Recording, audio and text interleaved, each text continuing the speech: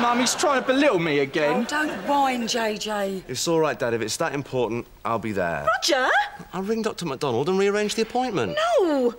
Why are you seeing MacDonald? Don't pry, Jack. If they're seeing a doctor, I want to know. Is one of you ill? Of course not. Oh, for God's sake, they've been trying for a baby. Nothing's happened, so they've had tests. Mum! I didn't tell her. The phone goes, I pick up the extension and I hear things. It's a habit. Why wasn't I told? Because it's none of your business. Of course it's my business. You're my family. How long you been trying? Can we change the subject, please? I just want to know if you're panicking unnecessarily. It's been 18 months.